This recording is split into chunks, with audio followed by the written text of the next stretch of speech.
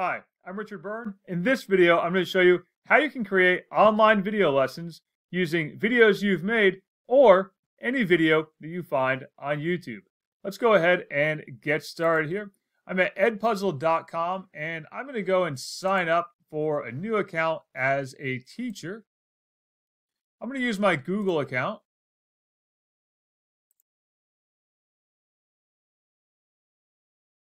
And now I'm in. Right?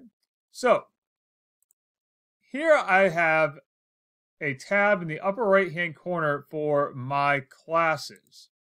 Now in my classes I want to add a new class and I'm going to import from my Google Classroom. You don't have to use Google Classroom. You can manually create a class as well. I'll show you how to do that next. But first I'm going to do my Google Classroom import. Use my same account, give it permission,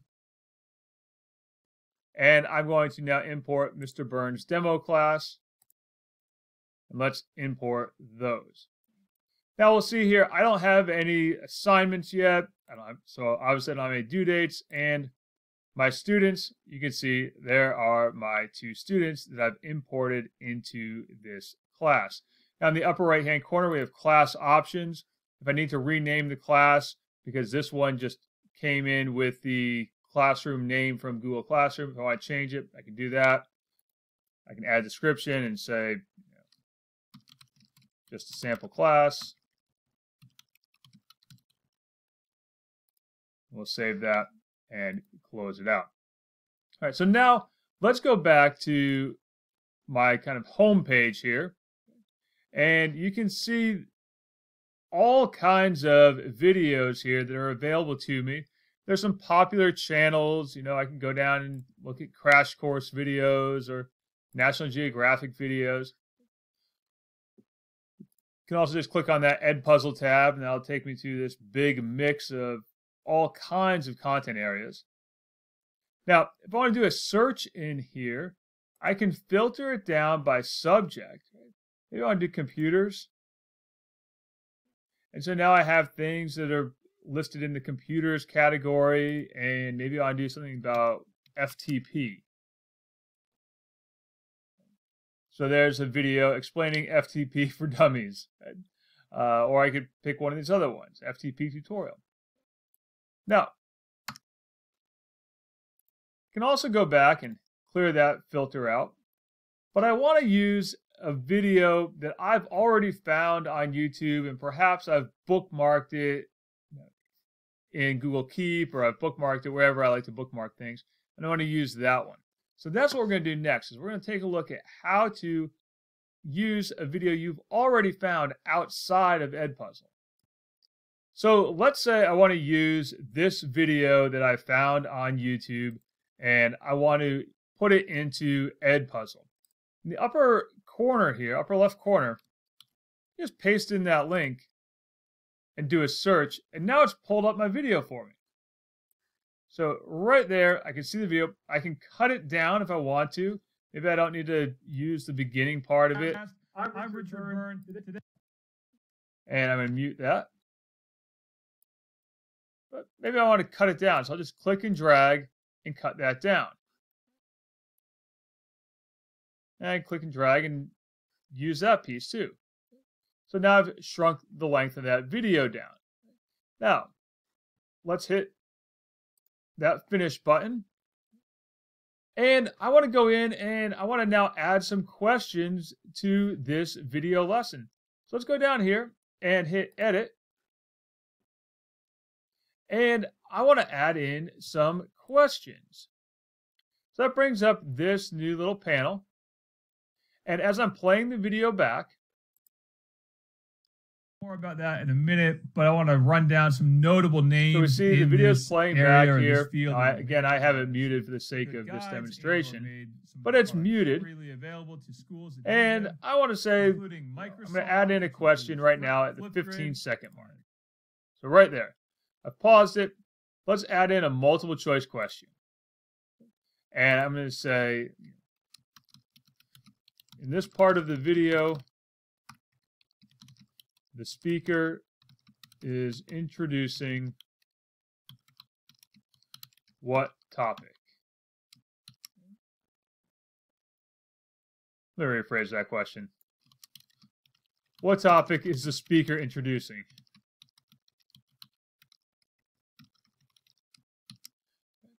And we can say he's talking about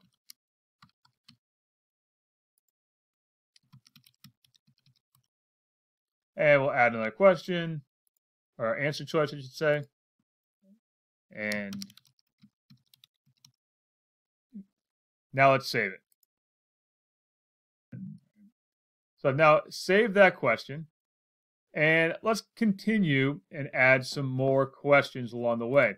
So let's go back into playing these. Assembling a great. And I can fast forward. If I know exactly where I want to go, maybe I'll jump ahead in the video to the 2 minute management system, Otis learning management 3 minute mark. And again, maybe I'll add another multiple choice question.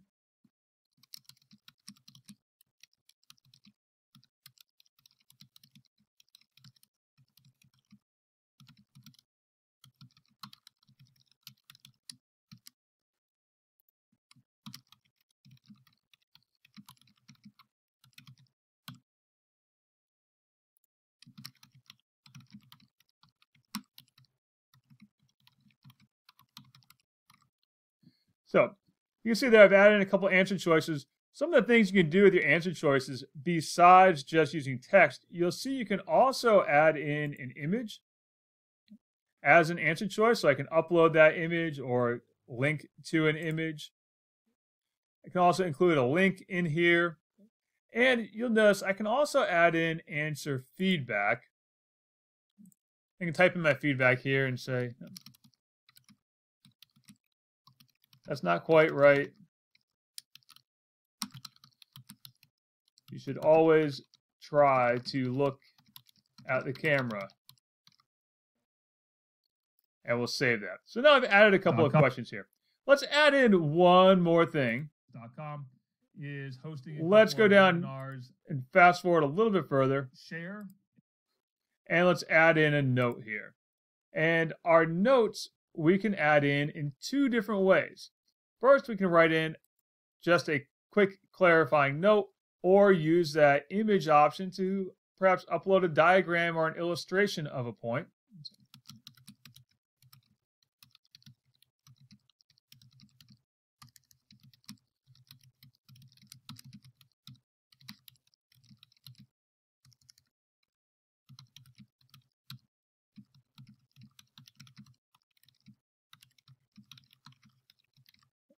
So I've added my note that way, or I can record my own note. Just click on that microphone, and now I'm recording my note, and I can say, hey kids, make sure you pay attention to this part because it's a very important point, and it might not appear on your next quiz, but it will probably appear at the end of the unit quiz.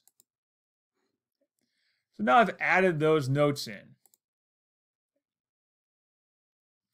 So I've added in that written note plus my voice note for my students. Let's hit continue, and away we go. And we can see here every one of these little questions or notes that I've added has appeared on the timeline. And over here on the left-hand side, I can see exactly what I've written already. Now, one last thing I can do with EDpuzzle that I personally don't use, but I do know some people who have used that, is a voiceover component to record your commentary over the video.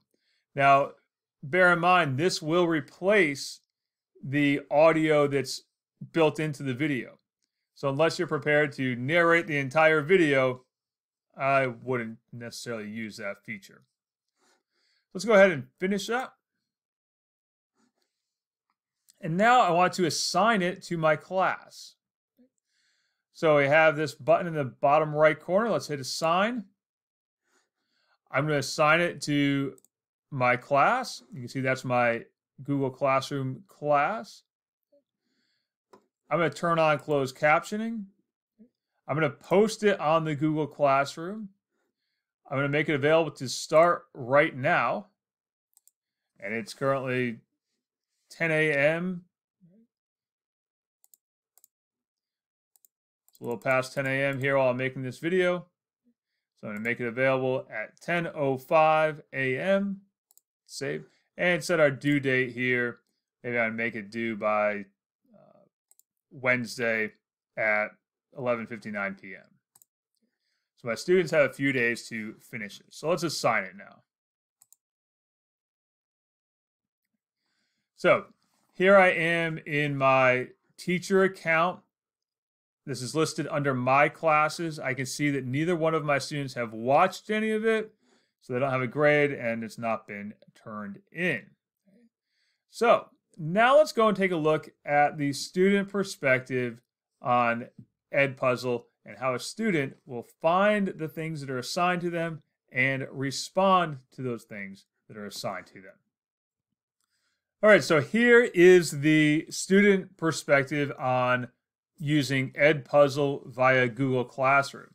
So my student here has signed into his Google Classroom, and he's going to see that Richard Byrne has posted a new assignment via EDpuzzle.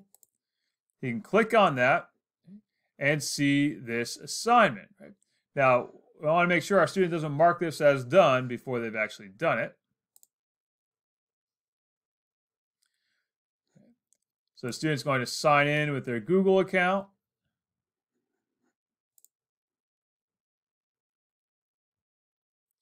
And they'll be taken right into this lesson. Now, the student can hit the play button down at the bottom of the screen. More about that in a minute, but I want to run down some notable lesson names right here. Now, they're going to see they have a couple of questions to do. They can't click on these quite yet. And you'll see that student just tried to fast forward, and it was locked. So now they can't advance until they answer this question. Hit submit, they see their score, and continue on. Now again, if they try to fast forward, they get that locked message on the lesson. So they can't fast forward, they can't just skip from question to question in here. Microsoft Education has been. So again, the student is now stuck on this question until they answer it. Now they can go back and rewatch if they need a little help or a little reminder, or they can answer it. And they see there, we've got our instant feedback. That's not quite right. You should always try to look at the camera. Now they can rewatch it, or they can continue from there. Now let's say a student exits out of this. And we'll go back to my teacher account. And here in my teacher account, I can now see that Mason last watched it 2 minutes ago. He has watched 10% of the video, and he's answered half of the questions correctly. Now, when I'm done with this, if I want to, I can export my grades, I can download my grades, I can delete the assignment, or I could reset student progress. If I think my students are, needing to take another shot at this, I might reset that student progress there. Now, I mentioned there are other ways to create classes here. I'm going to go back to my classes. If I want to add a new class without using Google Classroom, I can do that. Let's go to Add New Class, and we're going to create a new class here from scratch.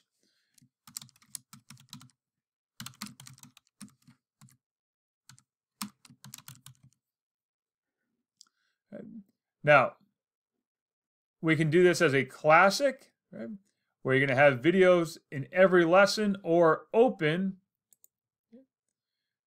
which is great if you see here as an elementary school teacher, you want to have an easy way for your students to get into this without having to use an email address or remember a username and password. Or if you just want to share this with your colleagues and do a quick demo with your colleagues of how it works, you can do that option. I'm going to use the classic option. Let's create my class here. And again, to invite my students in the upper right corner, I'll hit Invite Students. I can email my students this link, or I can have them go to EDpuzzle untitled.com and enter the class code when they sign up as students. And they can sign up using any email address that they want, as long as they have that class code. So that's the other option you can use for creating classes. Now, there's one more option for making your video lessons. Let's say you've recorded your own videos and you don't have them on YouTube yet. You can still use your own content. So here in my content, I'm going to select, so I went over here to my content, and I'm going to add content, and I can upload a video. So now I can choose a file from my desktop, and I can upload my own video. So perhaps I want to use this quick video that I made. I'll upload it, and then I can go through and add questions to it, just like I was able to do with any other video that I have found online and imported by using that link option. So when that uploads, we'll take a look at how I can use the video that I've uploaded. All right, so now that my video is uploaded, let's just take a look at what we can do with it. Again, we can go in and we can hit the edit button in the bottom right corner. Let's edit that. We can crop it, cut down the length of it, add a voiceover, or start adding our questions and notes into our assignment. Or if I just want my students to watch this video and perhaps write something about it at the end, I might just go hit the finish button and then assign it to one of my classes.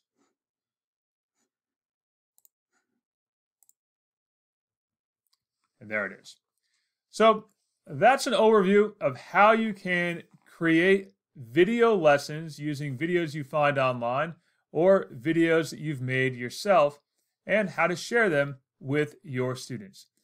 I hope this video was helpful to you. If you have any questions at all, feel free to send me an email, richard@bern.media. And for more tips and tricks and tutorials like this, please check out practicaledtech.com or subscribe to my YouTube.